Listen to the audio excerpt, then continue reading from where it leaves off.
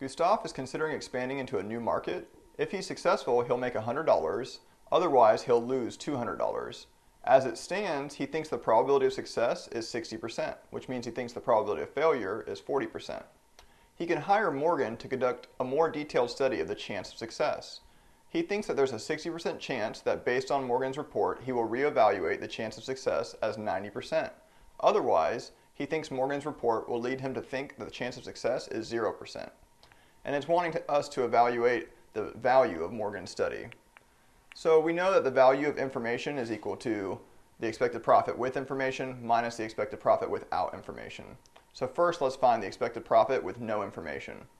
Well, that's just the 60% chance he thinks he'll succeed plus the 40% chance he thinks he'll fail, and we see that the expected value is negative $20. Now, the expected profit with information is broken down into two parts, the expected profit given good news and the expected profit given bad news. First, let's do the expected profit given good news.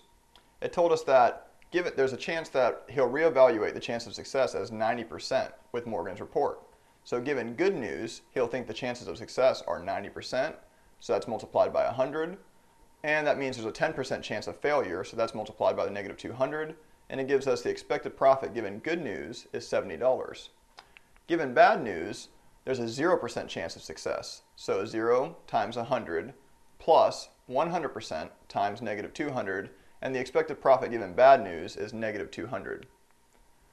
So the expected profit given info, well, it's the 60% chance that we got the good news times the expected profit given good news, which is $70, plus the 40% chance that we get bad news.